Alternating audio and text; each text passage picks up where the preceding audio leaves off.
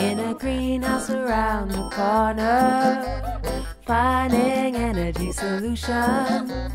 Just around the corner is where it's all happening.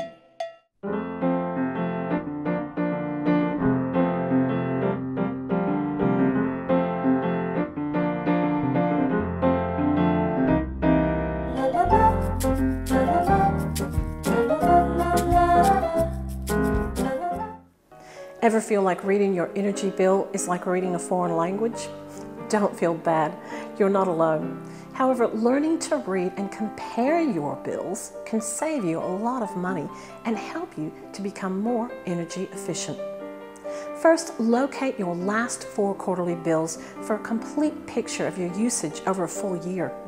Find out if your center is responsible for all or part of the total bill. Make sure you are comparing the same number of days in each billing period. Electricity and gas bills include a tariff. The tariff shows how much you will pay for the energy you use. Tariffs vary from provider to provider depending on your plan. Some providers charge less during off-peak times. Shop around or buddy up with other centers to get a better deal. The average daily use is the amount of energy used each day. This is what you want to reduce, so keep an eye on this figure from bill to see how you're tracking.